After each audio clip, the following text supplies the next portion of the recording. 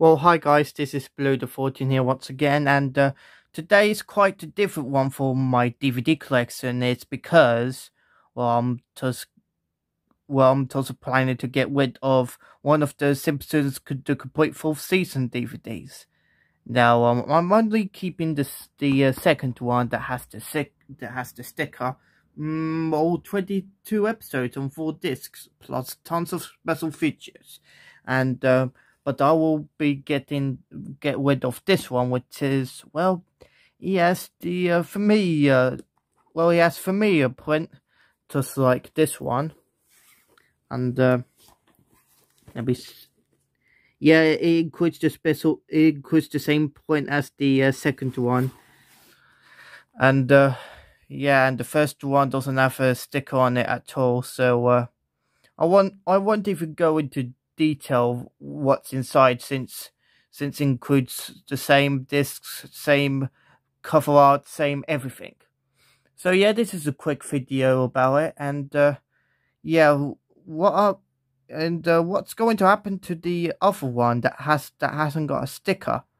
Well, for some reason, I might take it back to CEX, my local CEX, or some of the charity stores who want to have this DVD for sale. So yeah, I'm planning to might get rid of this one now, and I'll be keeping this one in my own room, which has 4 DVDs on it. So yeah, that's pretty much it, really. That's a sort of quick video, and well, as like I said, I only keeping this one, but not this one. This will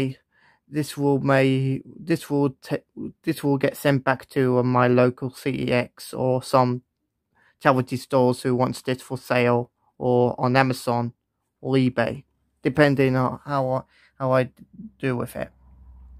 So yeah, I better be going now. So thank you for watching. Please subscribe to Blue the Fortune.